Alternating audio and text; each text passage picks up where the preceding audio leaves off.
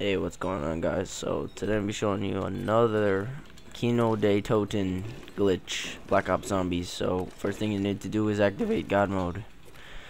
And next thing, this is just in case you get hit. So the next thing you need to do is activate UFO mode.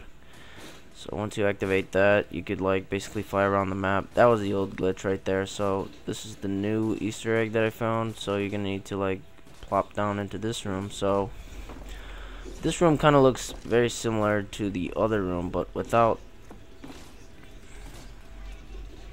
all the blood and stuff. So this might have been like Sam's room before something happened. So it's the exact same room, but there's no like bloody teddy bear looking thing. But you could hear like little voices and like a little girl screaming. Well, not really screaming, but she's talking. Same thing with the devil though.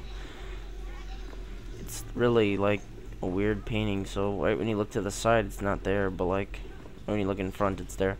So here you can see like a nice picture and a bookshelf, and you can see like a teddy bear, but he's still bloody. I don't know, a teddy bear playing chess and a lantern. So here you can see another teddy bear, basically like in a playhouse type of thing.